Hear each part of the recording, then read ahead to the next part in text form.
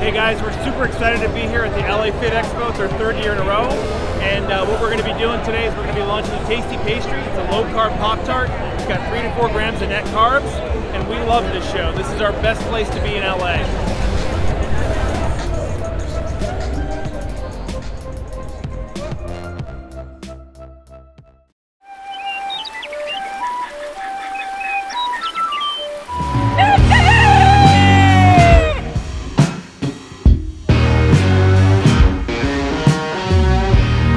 Welcome back to Legendary Foods Muscle in the Morning.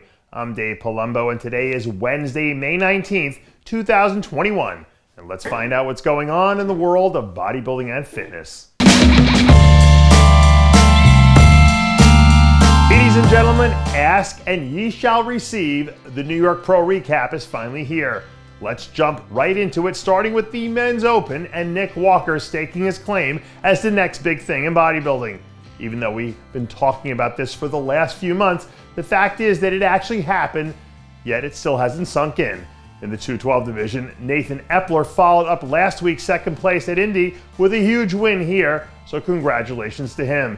And just as we predicted, Danny Younan dominated from wire to wire in Classic Physique to earn his first win of the year. In Men's Physique, Aaron Banks continued to show why he's one of the most improved athletes in the division by locking up the victory here. Moving on to the women's side of things, we're starting with Leah Denny, who looked amazing on her way to locking up the win in women's bodybuilding. In figure, our pre-show favorite Maria Diaz made us look good by delivering a win with one of her all-time best performances. Romina Basualdo earned the second New York Pro title of her career in bikini by being amazing and lights out from the start. In women's physique winner, Alyssa Kiesling looked out of this world in her pro debut. Do not forget that name. We'll be hearing from her again, I guarantee it, sometime soon. And we're wrapping up our coverage here with wellness and the monster performance by Urishna Ayala as she secured her spot as one of the top contenders for the Olympia later this year. Believe it or not, there actually was another show on the schedule last weekend. Dre Dillard and her crew brought a huge group of men's physique athletes down there to her neck of the woods in Texas for this year's City Limits Pro.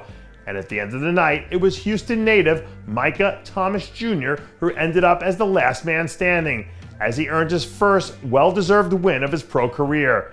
Javier Mullings slid comfortably into second in his season debut, and Ashley Patillo put together his best look of the year so far to round out the top three. In the Masters division, the ageless wonder Michael Ferguson did it again, pulling off a huge win with another big-time effort. Antoine Williams came in and did enough to earn himself a solid second-place finish. And Tennessee native Napoleon Amos got his season off to a nice start with his third-place finish. If you're under 30, you won't get this reference. But back in the day, there used to be these commercials on TV about friends not letting friends drive drunk, which is still great advice, just for the record. But since no one really watches regular TV anymore, maybe they can start doing something similar before all the Hunter Labrada YouTube videos. Because friends definitely shouldn't let their friends train with Hunter Labrada. It's bad for their health. Even though he's still 10 weeks out from Chicago, he already looks like he could be ready to go sooner if he needed to, which could be a huge advantage if he needs to make adjustments at some point down the line. And when you think about how deep the open lineup looks already, having the ability to make those adjustments becomes even more important as he gets closer to the date. And I wanted to end today's show by sending a very big get well soon shout out to a friend of the show, Antoine Vaillant, who found himself on the wrong end of a biceps tear again a few days ago. I don't know if this is unfortunate or fortunate, but some of you probably remember that Antoine actually tore his other biceps about a year or two ago. And thankfully he was able to recover well enough that he actually ended up getting himself to the Olympia last year. So at least he isn't in completely foreign territory. At the moment, I don't think we have a full timetable on what his recovery process will look like. But the guy's a warrior, and I'm sure he'll be fine in the long run. It just sucks that it has to happen now. And I know that I speak for a lot of people when I say I hope we see you back soon, champ. Bodybuilding is always a little bit more fun when we have you in the mix. And that does it for yet another edition of Muscle in the Morning. I'm Dave Palumbo, reminding you to always be true to your passions and make sure to follow us on Facebook, Twitter, and Instagram.